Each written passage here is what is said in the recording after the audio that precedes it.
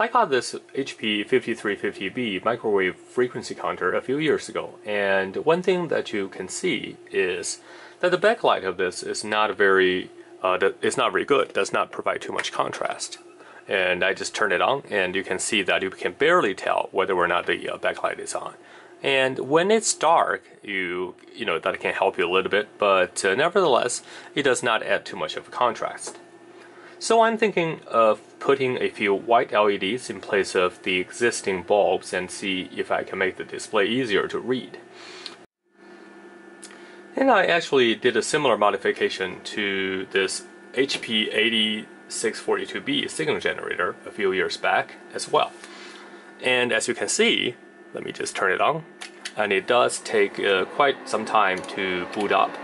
But as you can see here, that the result is actually very good. And the contrast is pretty high. Actually, it's a lot better than I thought it would turn out to be. So let me bring that 5350B down and see how easy it is to modify the backlight. And if it is as easy as this 8642B, then it will be another nice display as well. So let's bring that down and we will take a look.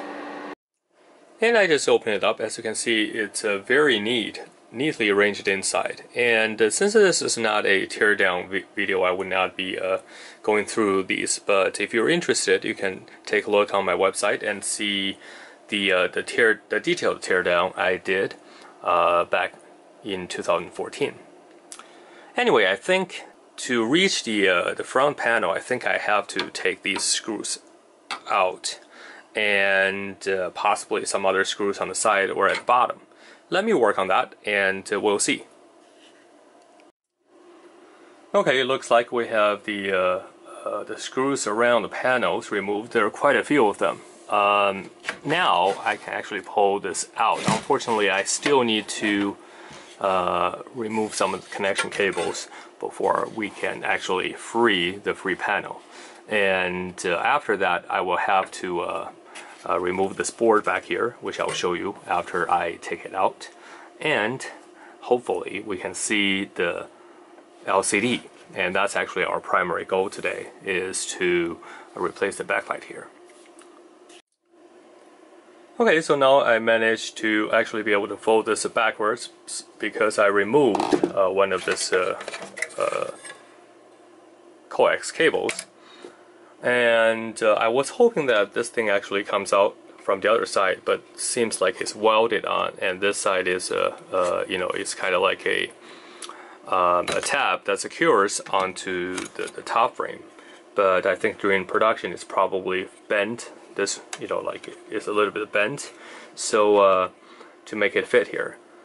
And you do see that we have quite a few screws. I'm not sure actually which ones are the ones that is you know, responsible for fastening this to the actual LCD, or which one is actually to remove the LCD from the mount. But we need to figure that out so that I can take this out, this whole LCD portion out. And I think if with any luck, we should find the lights located on either side of this board. So let me work on that, and we'll see where we get. Okay, so now all the screws are removed. Let's take a look to see. Hopefully I can open it up. Yep. Oh wait. Oh, as you can see that these are actually LEDs. So these are, I'm guessing that these are just yellow LEDs. So let's actually power it up to take a look to see. So I was wrong. I thought these are just some kind of fluorescent bulbs, but I guess they already made them LEDs. So maybe we can just replace these with a stronger, a brighter version. Let's see how bright these are first. Let me power it up gently. Let's power it up. Hang on. So let me power it up, and we will see if we can figure out what might be the best to do this. So let me turn it on. Okay, so now it's actually booting up, and I don't want to touch this. Yes, so that's normal because when we're pressing, the frame actually presses on it, so the zebra stripes here actually get nice contact when the frame is on. But as you can see here, these yellow LEDs are extremely weak. So that is actually, I think, if I change these to whites, I bet they're gonna be much better. So let's first measure the voltage drop of these LEDs, just to get a sense of whether or not we can use the white LEDs. Actually, I think we might not have an issue because these are actually, I don't know if you can see this. These, let me just zoom it in here. Where's the? As you can see, all these LEDs are actually in parallel. So I reckon that we can just simply swap them out. But for for our white LEDs, the voltage drop is going to be a little bit higher than this, but not that much more.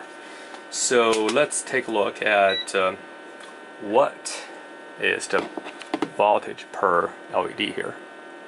So I need to be careful not to short anything out. Okay, so it's about 2.3 volts. So that's about 0.3 volts. Okay, so it's not all the same. So some of these probably have been subject to aging more than others, but nevertheless they're between 2 and 2.3, 2.4 volts. So I think if I'm correct, the voltage coming in going to be 5. So I think we can safely replace these with white LEDs. So let me do that, and we will see how much of an improvement it is, because these are really dim. I mean, right now, yes, the lab is pretty bright, but even when I'm not, I don't know how well you can see. I mean, these are barely lit. So I think we can improve the brightness quite a bit by replacing these. So let me work on that, and we'll see after I replace these LEDs. Okay, that was not the easiest thing to replace, as these are freestanding, and it took a lot of time to align them properly. And I could probably spend a little bit more time to make it even more aligned, but I think that will do the job. So let's power it up and see if it makes any difference. I think it will, because these white LEDs are very efficient and they should be much brighter. So let's turn it on. Oh, look at that. So wow, this is clearly, yeah, don't worry about that LCD thingy, because I'm about to put that back, and then as soon as I put pressure, that will go away. But well, it looks very, very good. And I think it's actually a lot better than I thought it would turn out to be. So let me put everything back in place, and we will make a comparison and take a look. Okay, now a moment of truth. And as you can see that this does light up pretty nicely, and now the screen is of a much higher contrast. Compared to that of this 8642B, you can see that the screen, the backlight is not very uniform. That's of course because we just have this 10 LEDs shining from either side, and there's nothing in between. It's just the empty space behind this LCD. Whereas for this 8642B, there's a light spreader behind the LCD, so making it much more uniform. So, but besides that, you can see that the result is quite good. So let's take a look at just measuring a signal, in case you haven't seen this 5350B before. So let's set this at, let's say, 1.5 gigahertz, and set this frequency amplitude to, let's just say, 0 dBm. And now you can see that we're showing exactly 1.5 gigahertz. That's because I have the clock synchronized with this frequency generator. Anyway, so it looks quite nice, and I'm pretty satisfied with this modification.